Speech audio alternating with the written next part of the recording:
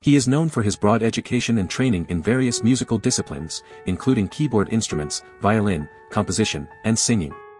He began his musical career at a young age, singing and playing organ in church and performing in the Hamburg Opera. He served as a cantor at St. Mary's Cathedral in Hamburg before retiring in 1728 due to increasing deafness. His name is Johann Mattheson. In the world of music, one name stands out for his incredible talent and diverse accomplishments, Johann Mattheson. Born into a well-to-do family, Mattheson's passion for music was evident from a young age. He received a comprehensive education, including training in various musical instruments and composition. By the tender age of 9, Mattheson was already showcasing his talents as a singer and organist in church, and even performing with the Hamburg Opera. As he grew older, Mattheson's voice changed, prompting him to switch from singing to the tenor role at the opera. Not content with just performing, he also took on the responsibility of conducting rehearsals and composing his own operas. Mattheson's contributions to the opera scene in Hamburg were highly regarded, and he was appointed as the cantor at St. Mary's Cathedral in 1718. However, Mattheson's career took an unexpected turn when he began working as a diplomat in 1706. Fluent in English, he became the tutor to the son of the English ambassador and later served as the ambassador's secretary.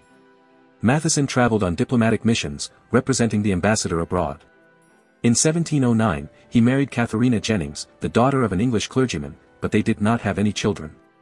Despite his diplomatic work, Mattheson's love for music remained unwavering. Throughout his life, he composed numerous works, leaving a lasting impact on the field of music. His compositions showcased his mastery of various musical genres, including operas, which he had a deep understanding of from his time with the Hamburg Opera. Mattheson's dedication to music and his multifaceted talents truly make him a legendary figure in the history of music. In the world of music, Johann Mattheson was not only known for his compositions but also for his extraordinary friendship with George Friedrich Handel. Their bond, however, was tested in a dramatic incident during a performance of Mattheson's opera Die Unglückselige Cleopatra, Königin von Ägypten in 1704.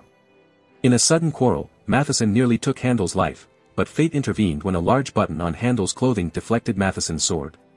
Miraculously, Handel survived the encounter. Despite the violent altercation, the two composers managed to reconcile and their friendship grew stronger than ever. They continued to correspond throughout their lives, sharing their musical aspirations, experiences, and ideas.